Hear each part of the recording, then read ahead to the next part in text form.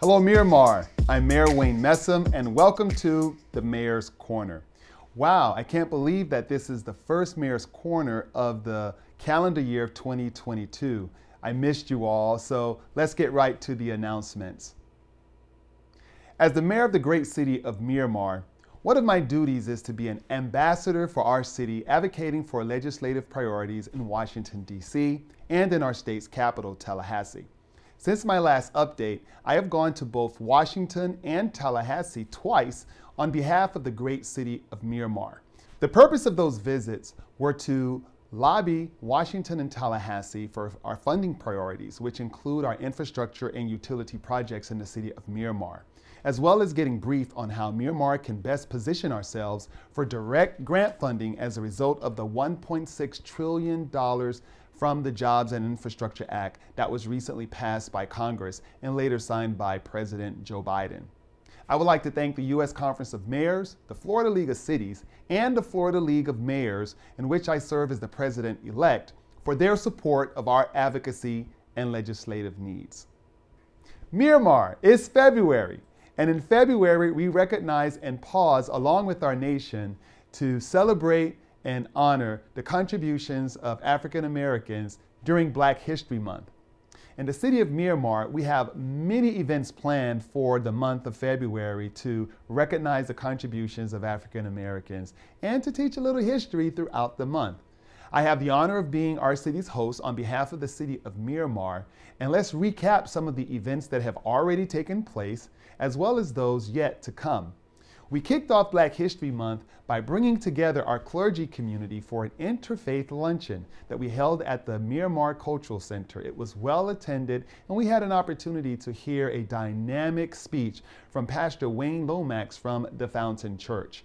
I'm honored to be able to bring together our members of the clergy because they serve such a vital component to our city in providing resources that are so desperately needed, especially for our families in the time of need and special times during our families. We wanted just to pass just a little token of thank you to our clergy community. Last week, we had the pleasure of hosting cocktails and conversations for our young adult community to talk about Black history, as well as to get a chance to network and have some fun. There was dancing, an excellent panel discussion talking about issues of Blackness for young Black professionals in the city of Miramar at the Miramar Cultural Center. And it was a dynamic, robust discussion, and we look forward to building upon that series to continue the dialogue and the engagement. As many of us paused on Sunday to watch this big game, the Super Bowl, between the Cincinnati Bengals and the LA Rams, I hosted the Divine Nine Super Bowl party. So what is the Divine Nine? The Divine Nine is a collection of Black fraternities and sororities that are all across the country and have local chapters here in the city of Miramar. They provide a wealth of community service, mentorship, and business support for our community. So we decided to have a Super Bowl watch party to honor their contributions to our community, and especially as they relate to Black history. Many of their members over the years have played such key roles in historical events and civil rights action in the United States. And I am a proud member of Alpha Phi Alpha Fraternity Incorporated, which was the first collegiate fraternity founded for African Americans at Cornell University. But all of our organizations do so much for our community, and we're thankful for all of the organizations for coming out. One event still to come is the Black History Month Business Recognition Awards. We have 6 honorees this year, and our keynote speaker will be Carnival Corporation President and CEO Arnold Donald, who will be our featured keynote speaker. We're really looking forward to his message to our local Black businesses that we will recognize, because we know that not only will it be dynamic, but it will be a challenge and a charge for our awardees, and we're so glad that Arnold Donald is able to participate. So as I close out this announcement regarding Black History Month, I would like to remind our community that we can never take for granted the contributions of African Americans in this country. Every civil rights advancement in this country benefits us all. So if you're an immigrant or you are first generation American that may not necessarily be from the African diaspora, like our American descendants of slave, United States, the way that we are today and the civil liberties that we have, were not always the case. It was because of the actions taking place by the American descendants of slaves in the civil rights era to win the many battles of injustices and just barbaric activities that took place, not since just slavery, but from Jim Crow era. And even today, that battle still continues on. So we would like to thank everyone from the civil rights era, everyone who fought for the emancipation of slaves, as well as all of the friends of the struggle for ensuring that equality exists. And that is why we celebrate Black history, not only in the United States, but in the city of Miramar. Our next announcement is to announce the continuation of yoga, A Time to Heal. It continues every Saturday from 10 a.m. to 11 a.m. at the Miramar Town Center.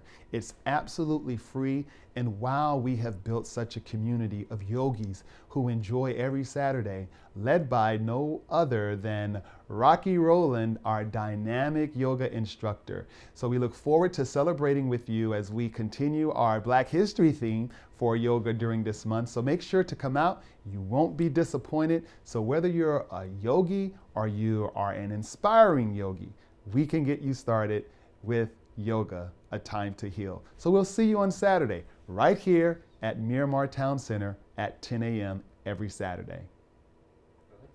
I'm pleased to announce the 4th annual Mayor's Annual 5K Run Walk. This is one of my favorite events for the year that I sponsor.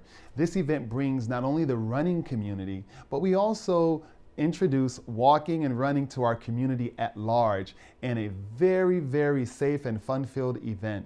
We will be observing COVID protocols for these races, but we are so excited to be able to come out for this competitively timed race. We have some amazing sponsors as well as a very nice looking medallion for all of the participants in this year's 5K. Now make sure to register today at the link that's on the bottom of this screen to ensure that you can catch the early bird price of only $15, because at the end of February, the price goes up. So don't tarry, don't wait. Go ahead and register today, and we look forward to seeing you at the Mayor's Annual 5K Run Walk. As we close out this edition of the Mayor's Corner, I would like to bring you up to speed on some of the priorities that I will be focused on over the next year. As you know, I'm always thinking about our infrastructure, as well as what will Miramar look like 5 years, 10 years, 25 years from now, because there are some key decisions and key investments we have to do today. So some of the things I want you to contemplate on. Do you know by 2030 that 40% of the cars on the road will be electric vehicles? You may own one now, or you may be thinking about it. So how will Miramar prepare for this? What will our infrastructure need to be and look like in terms of having EV charging stations throughout our city so that you can ensure that you have an ability to keep your cars charged? Also, as it relates to a changing and evolving economy, we have to ensure that we're partnering with our business sector to make sure that our infrastructure is intact, as well as the workforce. So that is why we are contemplating and planning an innovation and technology village that will ensure that we have the right partnerships as it relates to workforce development, venture capital investment, as well as incubator and spaces for problem solvers that are right here in our community. Miramar right now enjoys the most Fortune 500 companies in our city that either has a headquarters or a regional presence in the Tri-County area. And we need to make sure that we sustain that position. So we have to ensure that we are not only prepared, but we're thinking about, as well as putting resources in place to remain in the top spot. I need you to partner with me and the Miramar City Commission as we contemplate these decisions. It's not always about, the great fun that we have at our cultural events, but I want to make sure as the mayor that you as residents know that I am focused and I am surgically, paying attention to these important issues, because at the end of the day, We all want a city that's not only beautiful, we all want a city that's not only fun, but we want a city that is innovative, on the cusp of what is next, so that we can be sustainable, so that our city is well positioned for the next decade and decades to come. It's an honor to be your mayor, and as we are celebrating Black History Month, I do not take it for granted just the humble opportunity that I have to be our city's first Black mayor. And I wish that I am serving, representing you in the way that you expect me to lead as the mayor, as we work together to make Miramar the best city in the country. Thank you, and that concludes this edition of the Mayor's Corner.